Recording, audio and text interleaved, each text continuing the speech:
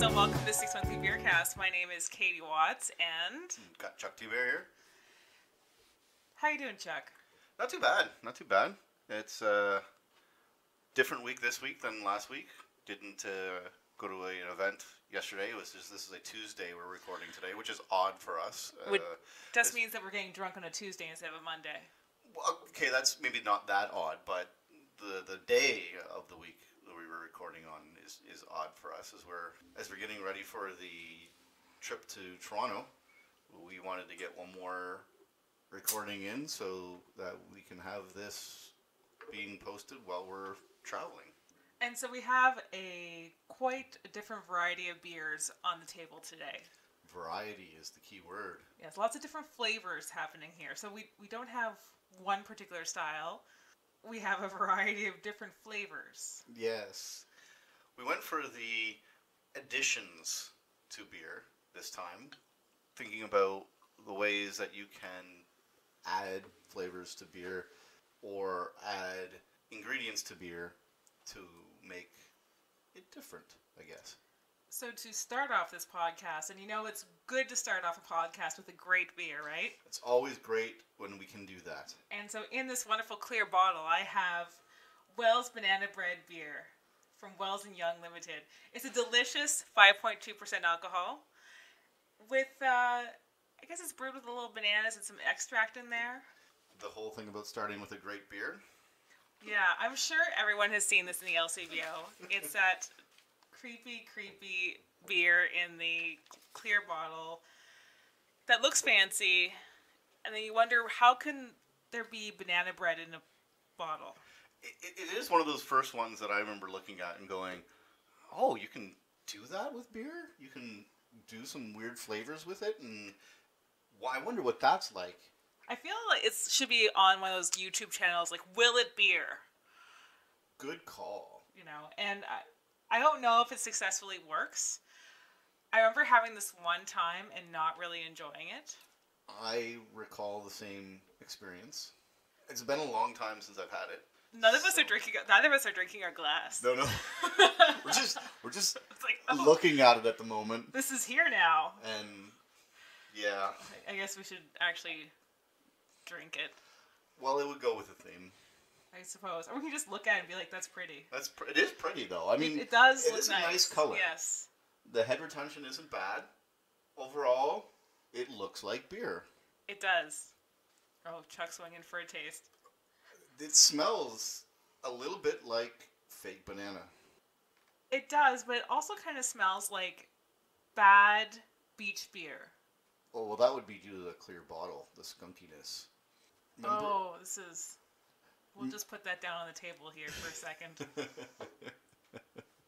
What was the other one we just had recently that you said reminded you of the banana medicine that we used to get as kids, the antibiotics? I think it was the Waller Street Heffa. Yes. But that one comes from yeast.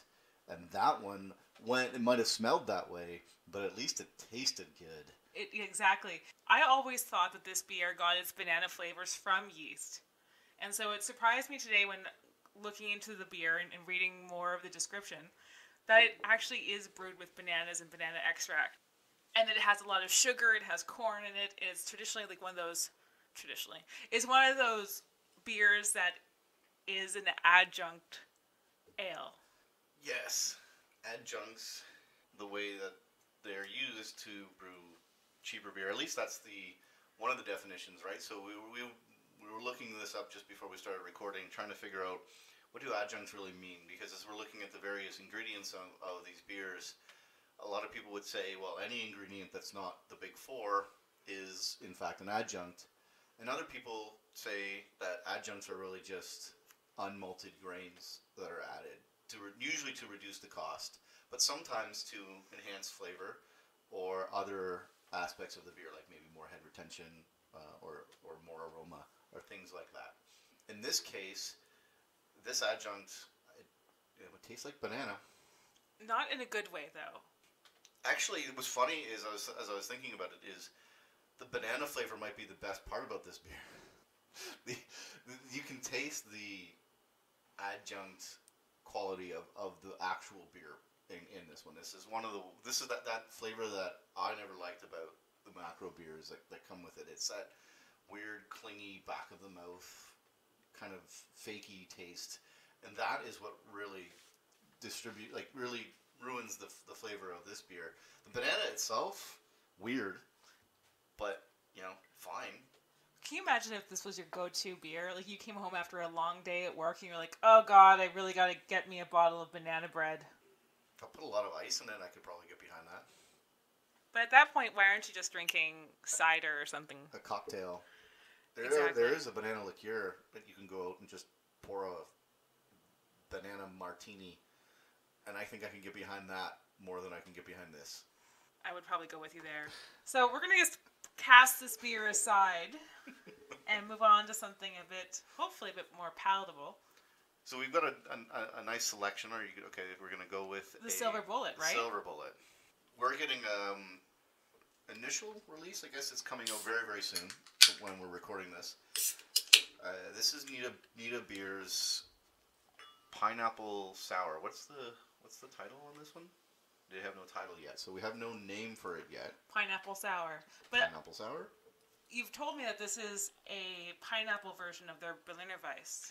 Yeah, that's what we found out. So they have a brand new Berliner Weiss that they added. We got to try that on the weekend for the first time. It's a really nice Berliner Weiss.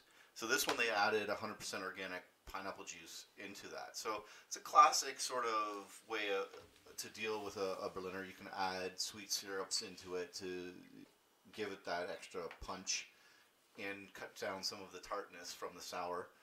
Pineapple is not something I've seen. I've seen it in saisons and other sour beers, but not so much as a syrup in a Berliner. No, and usually with Berliner Weiss, the syrup is added after the beer is poured. So usually they'll give you the Berliner Weiss and they'll pump in a few, or they'll give you a chaser of some syrup to pour in yourself. But this one has the pineapple already mixed in, and it's actually very, very nice. I really enjoyed the balance between the tartness of the Berliner Weiss and the sweetness/tartness of the pineapple. Oh, yes. Yeah, that's really nice. This could be an easygoing beer that you drink on a patio on a really hot, humid day in Ottawa. I could see the appeal to this. So this is like a beer where the added flavor, it works together with the beer, and it doesn't necessarily work against it. Yeah. It actually is sort of similar to a Radler, except for that extra tartness that the Berliner brings in.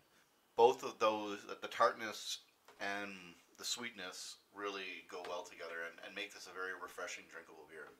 Kind of goes along with some of the other flavor experiments that Nita has done in the past. So they've added some other flavors to some of their other beers. So they have a licorice stout that they put out.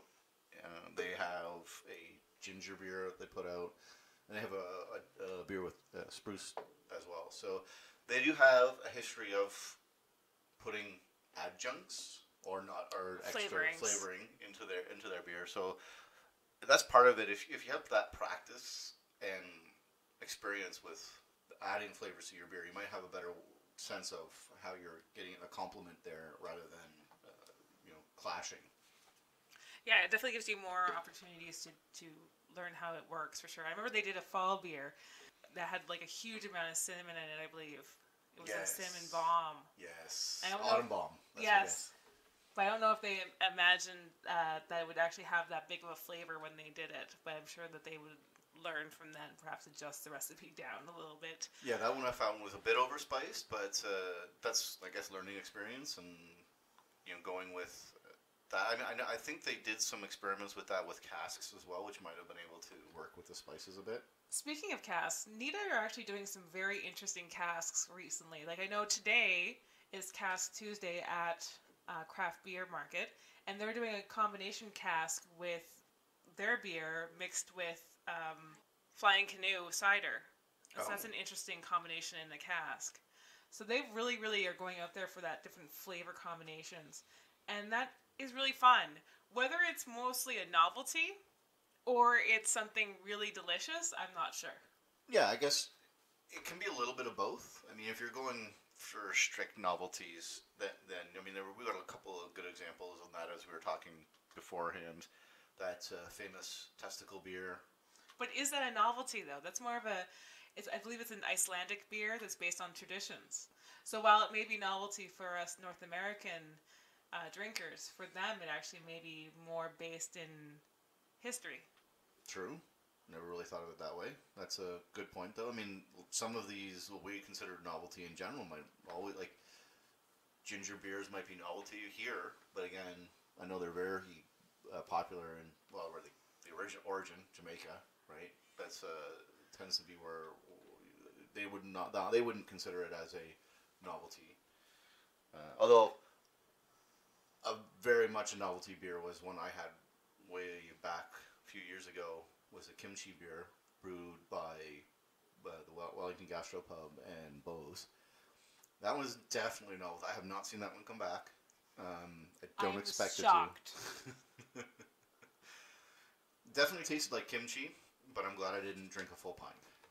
And I wonder what makes those brewers want to make those somewhat so-called novelty beers. Do they decide, like, yeah, kimchi, totally into it, I'm going to make a beer. Or I remember having at Cask Days, I believe it was a sausage and sauerkraut cask. That seems interesting. It was awful. But they did, I forget what the brewery who did it was, but they made a whole spoof of it. They made t-shirts, they were promoting the hell out of it, they were having lots of fun with this cask. And I guess that's part of it. I mean, if you're going to go all the way in and basically call yourself all in and play up the gimmick aspect, and then at least you're being honest about it, and you're just having fun with it, and that's fine. I think anyway. I think that's great, going and having some extra fun with I mean, why are you into beer to begin with if you're not having fun? Exactly, and I think that's kind of what separates beer potentially from wine or even spirits. Is that we're able to have fun like this. If you want to have a banana bread beer, no comment, or if you want to have something like a pineapple Berliner Weiss, you can have that, and we can experiment with flavors. Speaking of another beer that I think is a bit wacky, and I have not had yet, although people tell me that it's super delicious, this Das Hefes from Thibert Brewing Company. It's an India Pale Ale with vanilla and grapefruit. Yes. It sounds wacky, the vanilla with the grapefruit. In my mind, it sounds like it doesn't mix. So this is a 7% ABV, 61 IBU beer. I will admit to originally just being intrigued by the concept of it and wondering how it might work. After having it the first time, I thought it worked out really, really well. I was pleasantly surprised, and I'm glad that they are continuing to do it. I will be interested in your reaction, though, for sure. So I'm not a big fan of vanilla in beer. I find typically that vanilla overpowers everything in a beer, especially in like a porter or a stout. Especially if it's that extract, it can really go big and really is just overpowering and sickeningly sweet. Right, so here we found, though, the vanilla extract they use is homemade. So it's not a fake vanilla extract. This is the proper way to extract vanilla. Okay, that's interesting. I don't know. I just took a sip, and I don't know what I think about is happening right here. You definitely do get the grapefruit, and you definitely do get the vanilla. And I don't know what to think about those two things in my mouth at the same time. But neither are all that overwhelming. No, but the vanilla is definitely there. And I did mention before that I'm not a big fan of vanilla in beer. I do find it to be something that needs to be used with some caution. Which I would agree with. And I think if they did cut back the vanilla a little bit on this, it would probably be a little bit better balanced. But that's just because I think the grapefruit comes out first, and then the vanilla really kind of lingers around. And maybe a little bit of less extract in that case would allow the rest of the flavors to come through at the end. So this almost tastes like, to me, a creamsicle made out of grapefruit. Like one of those popsicles, only it's a grapefruit one with the bitterness. Right, rather than the orange. Yes. That's a really good take on that. I could get behind that. And so it definitely has that creaminess to it that the vanilla brings. I'm not sure if I like this. I don't know. I'm still kind of trying to process it in my mind. It definitely is a different flavor than I've ever had. I haven't had grapefruit and vanilla together. No, but I think now that if you that creamsicle aspect is really giving it a different twist for me. I don't know how many people would enjoy buying a grapefruit creamsicle, but I think I would. I don't know who makes creamsicles anymore, but we have a new product for you. Put like a hop cone on it, you'll have a whole new market. The craft beer lovers would be all over this. And so do you think this is something that has, I'm going to use a big word here, transcended novelty? I think it's meta-novel. Wow. In the sense that the novelty itself adds to the reason why people want it and keep wanting it, which is sort of led itself to be a more regular brew that they're going to do, in the sense that it's such a weird combo that people don't expect it to be good, and then when they have it and it's good, they realize, oh wait, I kind of want more of it because it's something so different and novel. Yeah, I guess it sort of feeds in upon itself. This is definitely good. I would probably have a second pint of it. Well, I would definitely have a full pint of it for sure. Right. Yeah, I think after a full pint, the vanilla might stick around, and it might be nice to break it up with something else, and then you can come back to it. But I do agree that I could drink definitely a full pint, and I have. 613 BeerCast After Dark, people were saying this is one of the beers that they loved that had those extra flavorings to it. Yeah, it's definitely made the impression around here for sure. Being obviously close to us, it sells out pretty quickly for them. So now we're going to transition to something that I would consider definitely a novelty beer. Definitely started that way. And so this is Maple Butter Tart Ale by Sawdust City. And it's a 5% ABV ale brewed with a variety of different extracts. So it tastes exactly like a butter tart. And it actually does. From what I remember when I first had it, it's surprising how much it tastes like a butter tart. But see, that always gets me. Why would you want something that tastes like a dessert, like tastes like a butter tart? Well, that was in a beer. That was the challenge for the initial brew. So, as part of the Sessions Muskoka, I believe that they were doing, or Sessions Toronto, one of the sessions, they were sort of challenged with it as can you do this? And so they thought about it, and so they reached into the bag of extracts. All of the extracts. And they got maple extract, rum extract, I believe, was also on the can there. Butter rum, maple, vanilla, caramel. All of the extracts. And they made this delightful little treat. And from what I know, it's based on their alt beer recipe. So the alt beer is their base recipe with all of these extracts in it. So that alt beer should give you a nice malty, bready backbone, which gives you the crust of the butter tart. So smelling it, it smells definitely like the mushy part of the butter tart. To use my technical terms. Maybe it has a raisin in it, maybe it doesn't. I don't know what your preference is. No raisins. Raisins okay. are wrong. I can go either or. I'm not gonna lie. I will eat the ones with raisins in them because it's really good. No, if it's there, you're gonna say no. Like, no, I will not eat you. You're a butter tart. I am not that picky. I'm sorry. No. Then again, I've put chocolate chips in my butter tarts and was really happy with that choice. Have you ever been to Frank's down the road on Greenbank? No. They specialize in butter tarts. So I live near Big Rig in IKEA land over here, and just down Greenbank, close to the police station, there's a little sandwich shop called Frank's. Sandwiches are great. Butter tarts are better. And he does about 6 or 7 different varieties of butter tarts. Whether it's the traditional kind, pecan, those stupid little lemon tart thingies, and the little butter tart shell. All those different kinds. He has them just down the street. Interesting. He is an awesome guy. Definitely go get a sandwich. They're like dead cheap and super good. Anyway, not a sponsored podcast.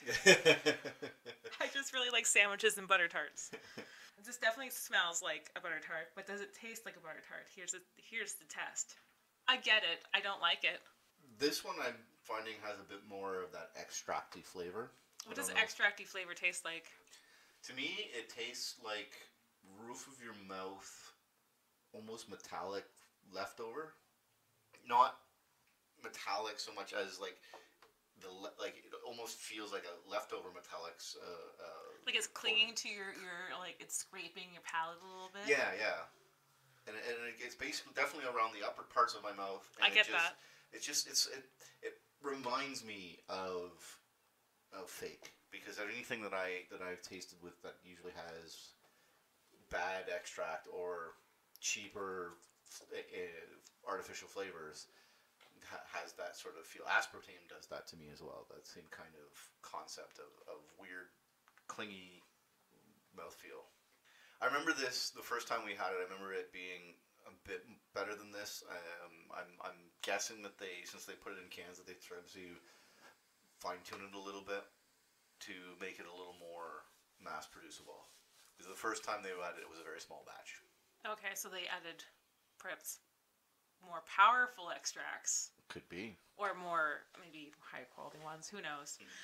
Isn't my favorite beer, I'll be honest with you. But I do get that butter tart flavor for sure.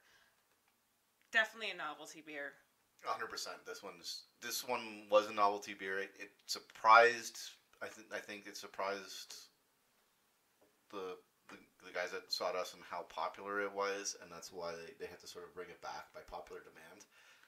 I don't think they planned to. Because I think it pulls at our Canadiana heartstrings a little bit. Yes. Although it has an eagle on the can. Eagles love butter tarts. They swoop down and they steal them from me. When I walk back home from Frank's, it's terrible. It's a problem. Yeah, I can believe that. Everyone, I am so impressed with myself. I managed to open this wax-sealed bottle that Chuck opened before I opened it. I didn't open it. I just used the tricks that I've learned in the trade to make it a little more easy to open. So the last beer we're having is a bit of a whammy. Whammy. Because this is probably the biggest beer that we have here. So this is Castle Brewery's Railroad Special Maple Rye Ale. So this is this year's version.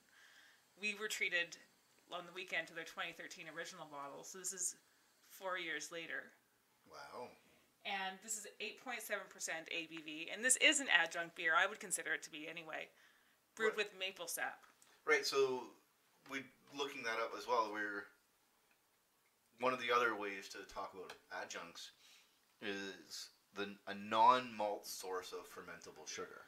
So because they use the maple sap here as the fermentable sugar, I would agree that this one probably could be considered an adjunct beer.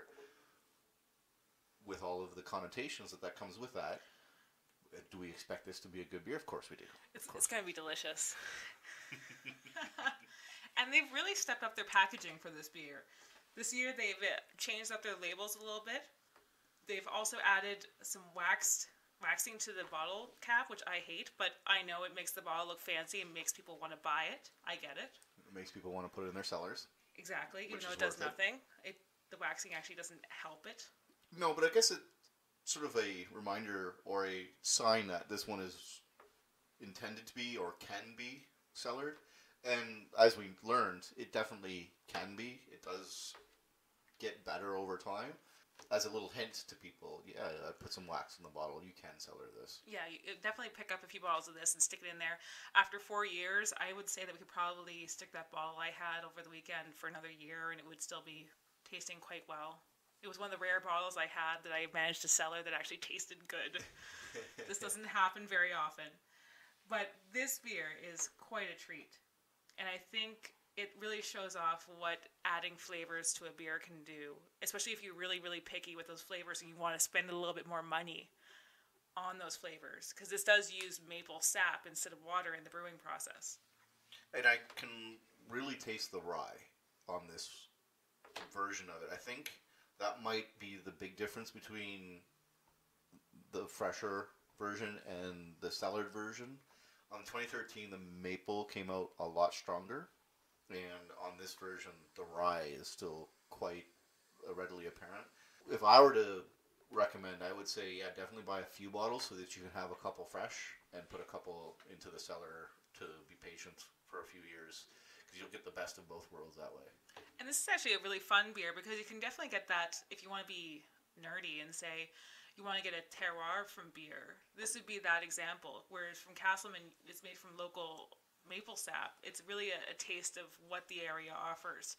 Whether you can't really get that from other beers. For example, this maple butter tart beer, you're really getting a taste of the terroir of some kind of flavor factory. That's true.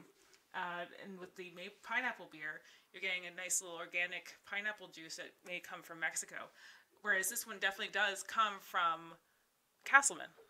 We'll wrap this podcast up. It'll be another short one, but we are preparing for a glamorous Toronto trip that we're leaving in a few days for. Yes. Actually, when you're listening to this, the trip will be done. The trip, most likely, will be hungover. Have a whole bunch of bottles from a great amount of Toronto breweries. Met a whole bunch of new people, and would have arranged a whole bunch of new podcasts for you guys to listen to. Which will be a lot of fun as we tour the Toronto area, and we'll probably throw together a podcast tasting Toronto beers. So if you want to be made jealous because you can't make it to Toronto, then you should probably listen to us. There'll be lots of beers for you to listen to. Make sure you follow us on 613BeerCast After Dark on Facebook, 613BeerCast on Twitter and on Instagram. And we'll talk to you next week.